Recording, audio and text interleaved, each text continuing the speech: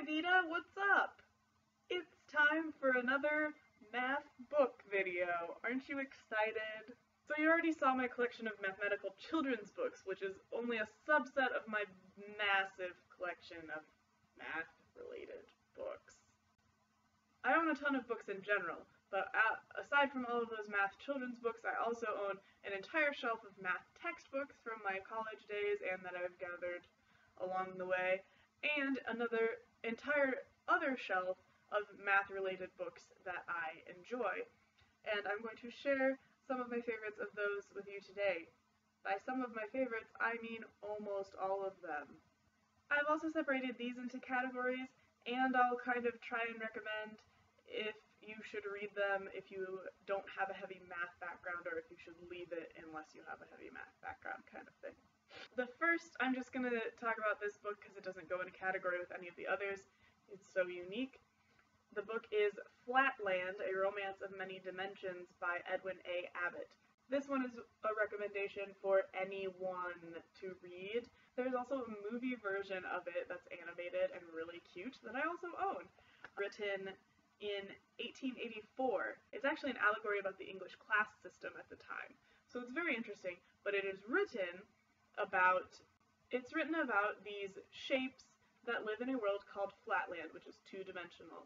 In this world there are triangles, squares, pentagons, hexagons, shapes with increasing numbers of sides, up to the priests, which are circles. Circles have infinite sides, and they are at the highest of the end of the class system. Triangles are the lowest, but in the book, women are actually line segments. They don't even have sides. They're lower than everyone else. It's about a square, and a lot of strange things happen to this square. He gets to have adventures in Point Land, which has no dimensions, Line Land, which has one dimension, and he also gets to have an adventure in Space Land, which is 3 dimensions, which would be our world. And it kind of opens his eyes to see that there's more beyond what he thought there was. I have talked for like 2 minutes about just this book, but it's fantastic. I especially recommend the movie, which is a little easier to consume, but the book is also fantastic. The next category is cute little miscellany books, the first of which is The Joy of Pi by David Blattner, which is literally just a book of like facts and history about the number pi. The second in this category is Number Freak, From 1 to 200, The Hidden Language of Numbers Revealed by Derek Niederman, and it goes through the numbers 1 from 200 and gives interesting facts about each one.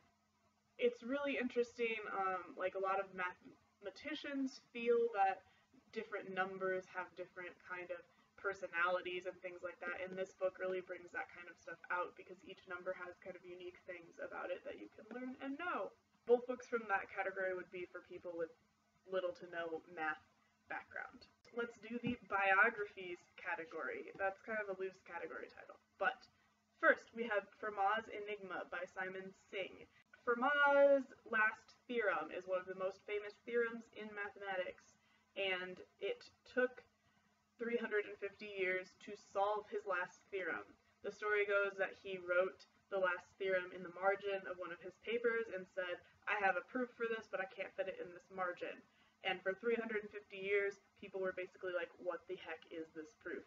This is the story of Andrew Wiles, who finally was the one to solve it, and it goes through the entire story, Andrew Wiles' story, but putting in the history of the rest of the solving of the theorem along the way.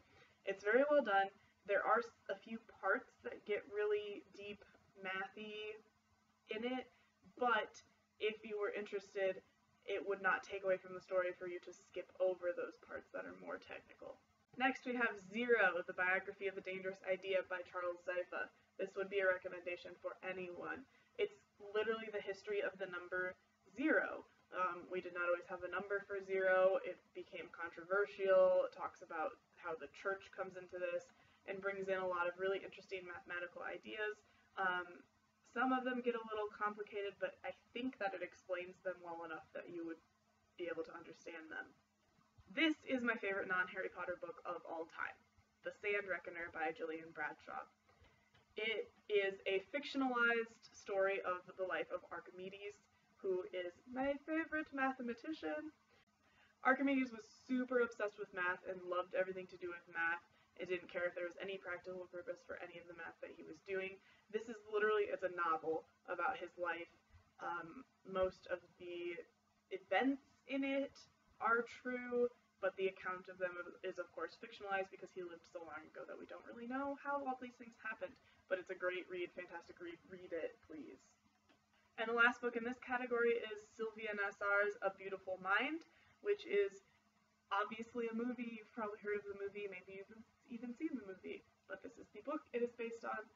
It's a biography of the mathematician John Nash.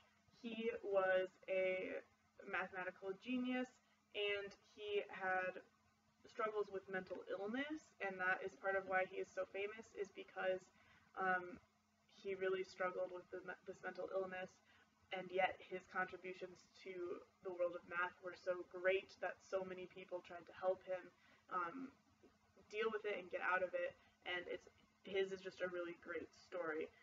This is a very long book.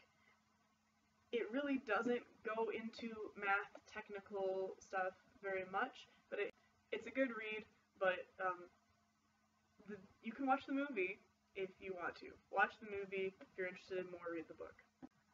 Okay, so I started filming this video thinking that I was going to take you on one big long tour of all of my math books, and now I'm thinking that maybe not. I'm going to split this into two. Let me know if you take any of these suggestions and read any of these books. I would love to know if you enjoyed them as much as I did. Let me know if you can think of any other math books that I should read. Leave me a comment. See you tomorrow.